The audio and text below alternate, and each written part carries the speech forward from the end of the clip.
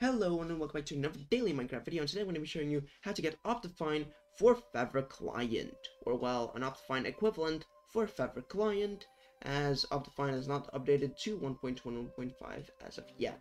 So, what you want to do, you want to go to your browser right here, and go to the search tab, and just type in modrinth. There we go. Click on the top result. Once you're here, go to Discover Content, Mod Packs, and here you just want to type in OptiFabric, and here we have OptiFabric, and we want to click on it.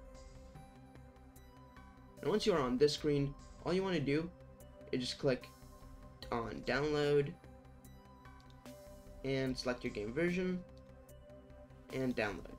As you can see, right here we have OptiFabric. Now, we want to type in mrpack2 zip, click on the top result, download.fo, scroll down, choose file, downloads, upload, and download. And there we go, we now have OptiFabric. So now I can close our browser because we no longer need it. And we want to go into here, go into our downloads folder, and we just want to right click on this, WinRAR, and extract files, or just use the Windows one. If you don't have WinRAR, I highly recommend using WinRAR as it is faster, but you know, everyone has their own thing. Now what you want to do is just go into here, go into mods, Control A, Control C, and all you want to do is very simple. You want to just close this folder now, close that file explorer, go to mods, add on mods, and here's going to open up a mods folder, and here just upload all of your mods, and let's just reload, and here you just need to wait. There we go. As you can see, all of our mods have now been uploaded. You need to wait for these to show up, otherwise the mods will not actually show up in the game.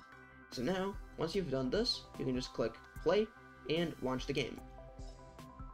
As you can see, it will now give you this screen, and you now just need to wait for the game to actually launch. So as you can see, we are now in Minecraft, and here what we can do is we can click on single player, and we're just going to open up my world that I have right here,